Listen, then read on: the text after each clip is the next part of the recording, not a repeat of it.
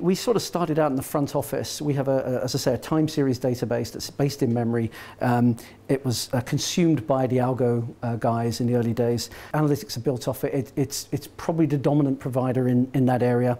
It's built by front office guys, either quants or techs people, very fast delivery.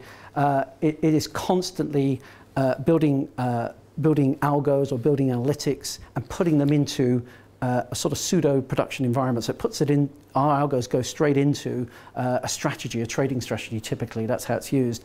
And that trading strategy goes live almost. It's monitoring, looking at behavioral patterns, it's looking for price changes and all that good stuff. And what it does is it gets promoted when it knows it can make money. That's kind of our world. And there's a lot in RegTech that's going to have to mimic that.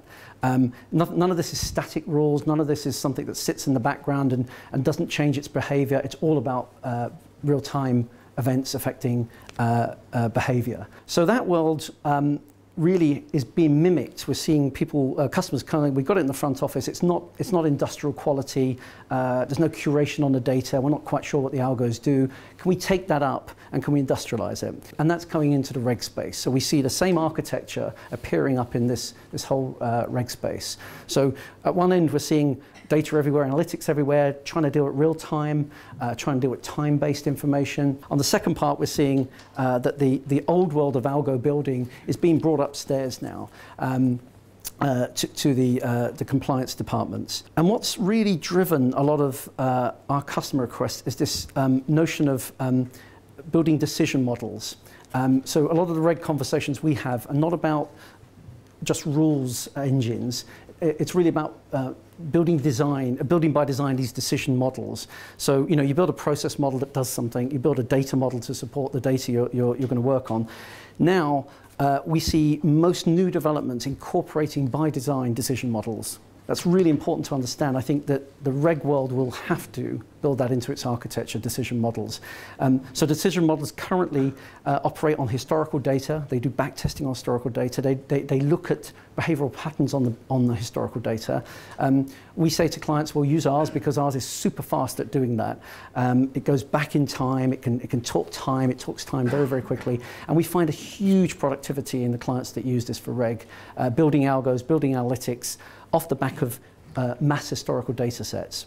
When we look at what's being built and what vendors are going to start to look at building themselves, we think that that decision model is going to be baked into the design. And that's really important. I think we find that really, really interesting. Models will appear more frequently to monitor behavior, and they'll do that because they've got fast access to historical data. They'll be a bit like the front office, we think. They'll push forward and they'll say, let's monitor this. Let's look at what the normal behavior looks like. And let's modify these algos and these analytics in the compliance department. Let's modify them actually in real time. Let's adjust accordingly. So we see those three things coming down, this data everywhere, analytics everywhere, asking for what do we do with time information? What do we do with real-time information? How do we put that into our data architecture?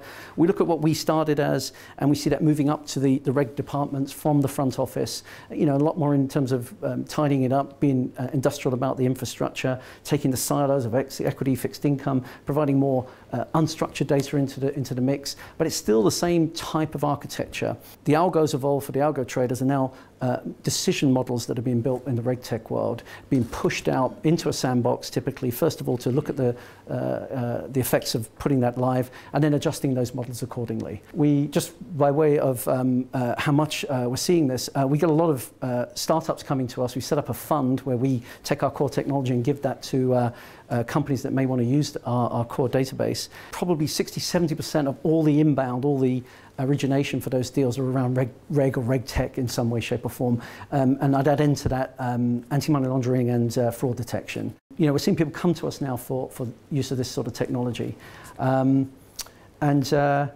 I think it's going to get really, really interesting out there. It's going to be a very sophisticated tech environment. So thank you very much.